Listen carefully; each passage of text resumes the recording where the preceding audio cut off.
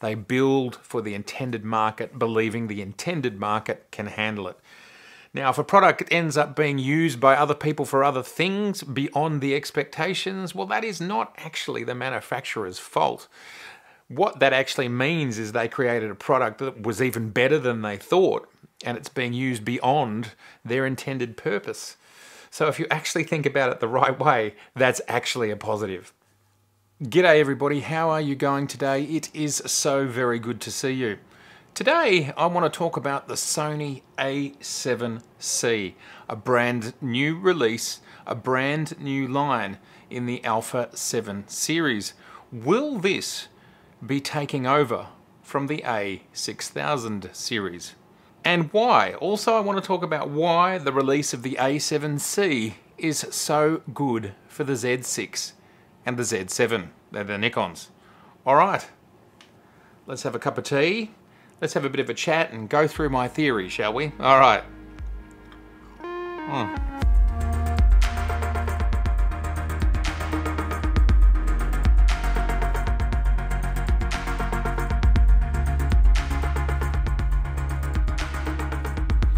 So everybody, here's the thing. The Sony A7C is out. It looks pretty good, you know. It's got the EVF chopped off the top. It's now got a flippy screen, pro, con. For some reason it's got the old menu system, not the new menu system found in the A7S III. And it doesn't have the new color science also found in the A7S III. Yet in this country, it is a $3,200 odd camera, which puts it above quite a lot of other cameras in the similar sort of space, like say the Z6, the Z5, the Panasonic, and even some of the latest Canons. And then finally, there's the big elephant in the room that I want to ask the question about. This is a question, nothing more than that. But why Sony? Why the one card slot? Nikon has suffered oh so very much by the experts, for example, that we've found on YouTube. Certain experts letting us know that Nikon has completely failed by creating a camera with one card slot in 2018. As a little sidestep, I'd like to talk about, before we go deeper on this one card slot, I'd like to talk about this little beastie of a camera right here. This is the A7R, which I purchased in 2013. Now, this camera came out with one card slot. There's that one card slot right there. Why did they do that? And it took Sony, if we fast forward from the A7R, which was one of the first two cameras to come out, there was the A7R and the A7. It took going through the A7R2, the A7 II, the A7S and the A7S II. All of those cameras were single card slots. And it took until late 2017 for Sony to give us the A7R3 with two card slots, and it was something like October, November that was announced, and their most popular mid-range camera, which the A7C is so closely related to, the A7 III, didn't come out with two card slots until the April. You could actually buy one in the April of 2018. Strangely enough, the Nikon cameras came out the same year, only 6 months later. So why did all this happen, and why is all of this good for Nikon? Sony's largely had one slot in their cameras. It's actually quite new, 2017, 2018, that they had the two cards. But golly gosh, did those Sony users come out with their baseball bats to slam anything that wasn't two slots. Yet here we are with the A7C. But I see, I'm not here with my baseball bat to rain on Sony's parade. What I want to do is discuss why a company as smart as Sony, clearly fantastic at their marketing, clearly fantastic at their technology. Like, this is clear. Look at the PS5, for example. Outstanding. Love it. And of course, their cameras are highly competent. Beautiful glass, great autofocus. They're doing very well. So they know what they're doing. Why does the A7C have one card slot? Well, I want to explore this in this video, and the fact that that one card slot is good for Nikon, because what it does, it helps us all understand why camera companies make the decisions that they make. So we have the A7C. Now, Sony would have been spending the last 2 or 3, perhaps more years thinking and designing this camera. And when they do that, they think very much about who is the camera aimed at. Ultimately, when you're making a product, you've got to work out who it is that you're trying to sell it to. Now, it would appear that this camera is aimed at YouTubers, vloggers, content creators. Okay, we can accept that, that's cool.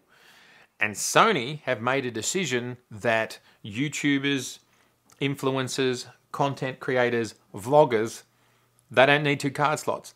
They can either accept that, say, 1 in 1,000 risk of a card failure, and it's simply not going to be something that's going to concern them at all. Otherwise, Sony, who've given us the A7 III, which has basically got so many of exactly the same things as the A7C, yet they remove a card slot. So they've got to be super confident, because there's no way that they're not hearing all the noise that's happened to Nikon. There's no way that they're not aware of that.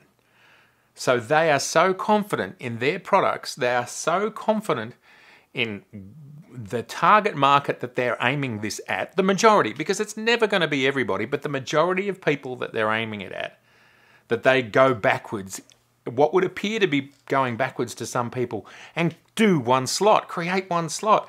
Absolute madness. I mean, if you were some of those YouTube experts in the camera industry, surely you'd just be going, what's going on? It's one slot. Sony fail. Not sure I've heard or seen that. Don't know why, because it was a Nikon fail. So Sony has made their choice. Now, let's cast our minds back to mid-2018.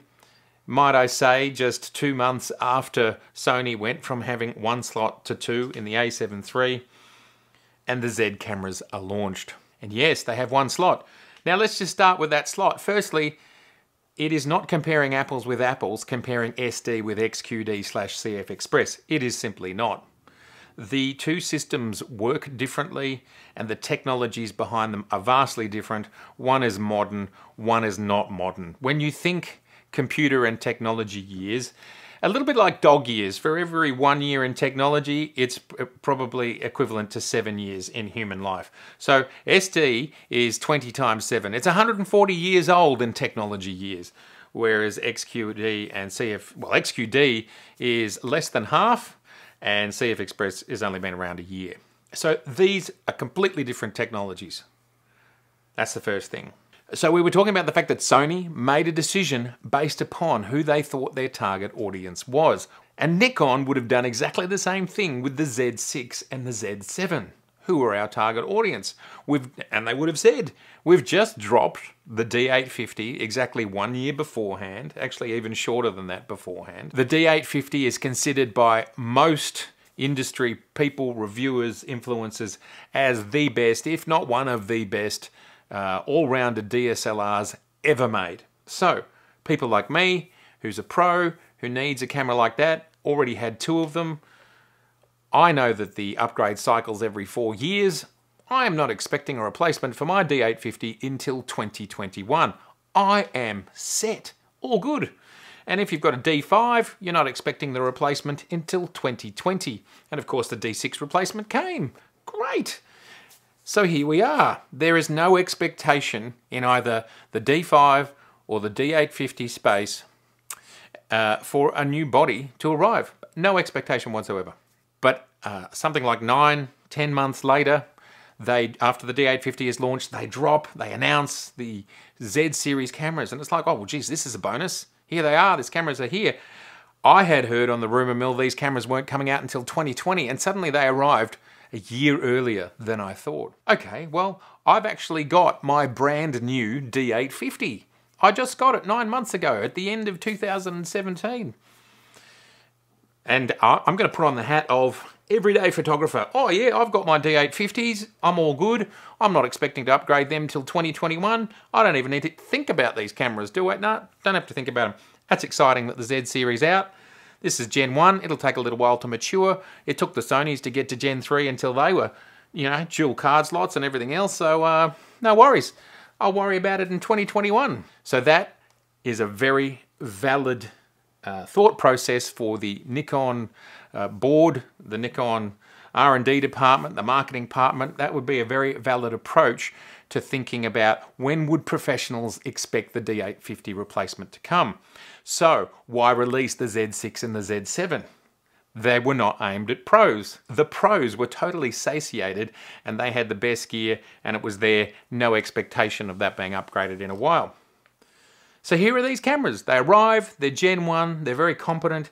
Straight away, anybody from absolute enthusiast, bottom level, all the way up to top level, they could buy one of these things, whack an F to Z adapter on it, and just play, experiment. No one expecting that you're gonna put it through the D850 or the D5 level experience, because you don't need to, because you already have those cameras. I am the exact example of this type of person that I'm talking about. I've got my two D850s.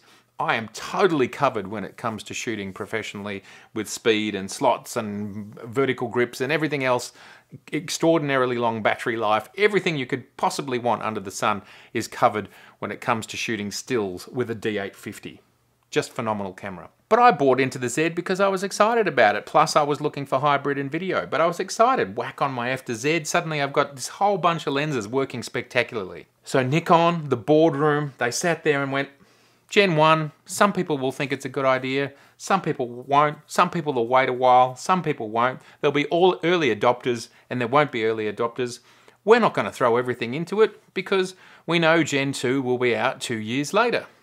So, my whole point, the boardroom, the marketing department, the R&D department of Sony made a choice around the A7C and one slot. They believe the target audience could handle it. And it is exactly the same for Nikon, and they made exactly the same choices a few years ago.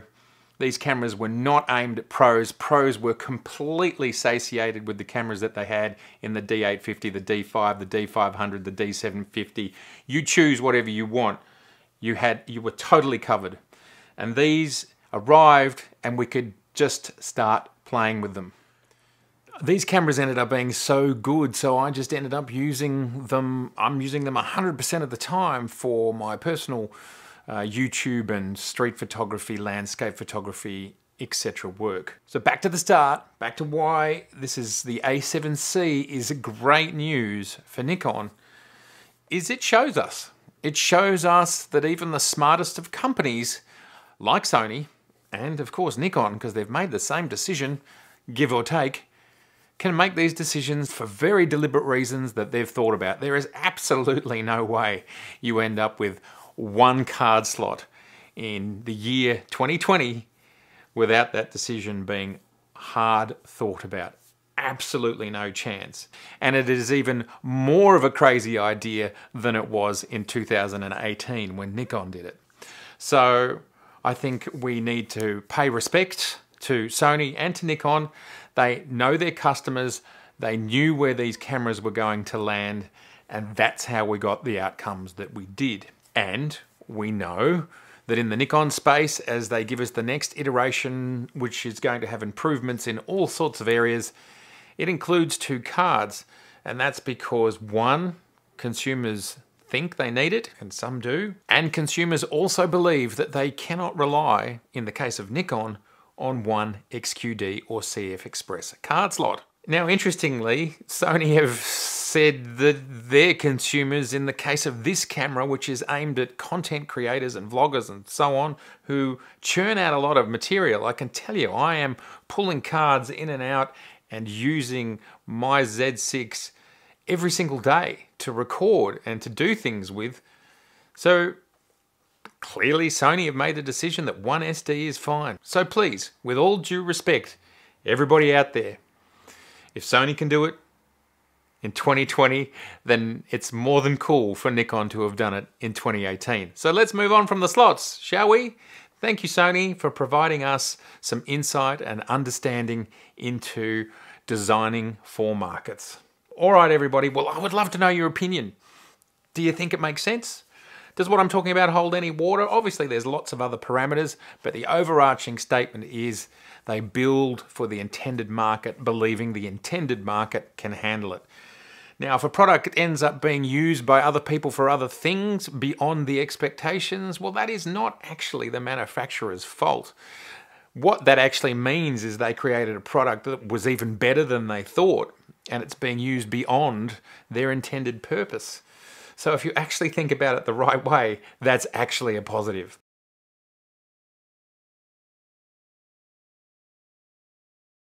What do you think? I'd love to hear it. Let's have a positive, mature, adult conversation about it, not spitting of chips and not slamming of fists. It's not very much fun. All right, if you are visiting this channel for the very first time today, golly gosh, it is so good to see you. It's lovely to meet you, and I'd love to see you again, so please subscribe. Please share this video so other people can ponder this very same question. Please like, because it helps get the word out there and for you to see me again. And if you'd like to see over 200 episodes right now, just look down there. Lots of fun things to look at, for sure. You could be here for, I don't know, about a week watching stuff, probably. Okay, enough talk from me. Au revoir, auf Wiedersehen, sayonara, ciao, see ya, and okay, catch you later, dude. Bye.